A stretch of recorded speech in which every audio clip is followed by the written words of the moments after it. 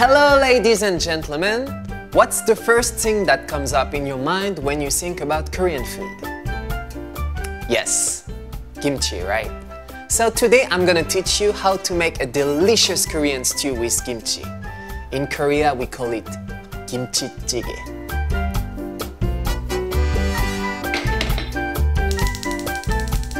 First, let's make the anchovy kelp roast to flavor our stew. Boil for half an hour.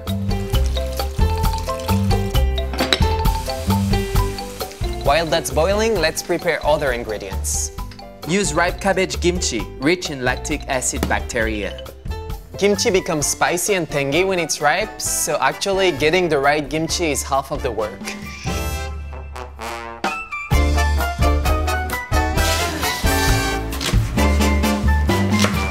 Scrape off the extra seasoning and chop into smaller pieces. Now, cut the pork into flat, bite-sized pieces.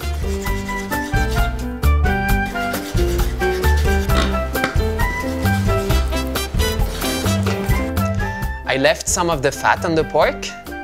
Kimchi찌개 tastes actually better when the fat mixes together with the spicy kimchi.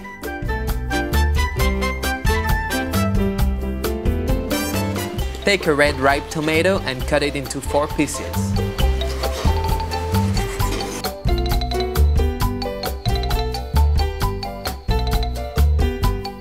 First, I'm gonna slice the green onions and then cut the tofu into small pieces.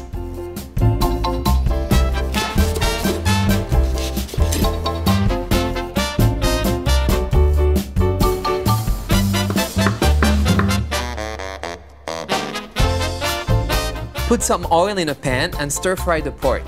When it starts to turn brown, add the kimchi and keep stirring.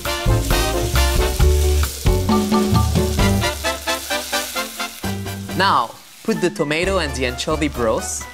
Put just enough broth to cover the ingredients. Oh, the tomatoes will add more juice. Now it looks like kimchi찌개. If you want a richer flavor, there's a tip. I'm gonna share my secret with you. You have to add the liquid we kept earlier.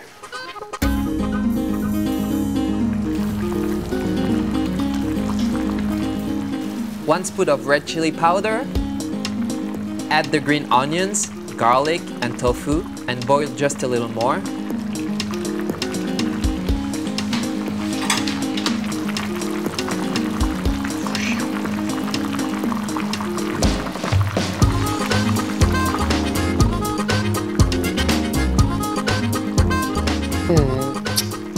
Delicious! This might actually be the best kimchi찌개 I've ever had in my whole life.